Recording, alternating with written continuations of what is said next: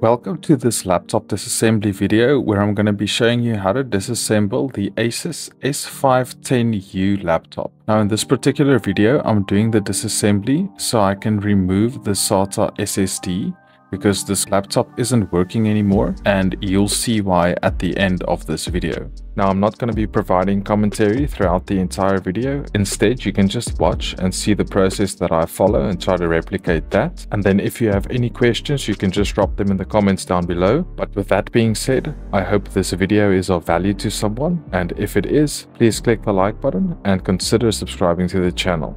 Enjoy!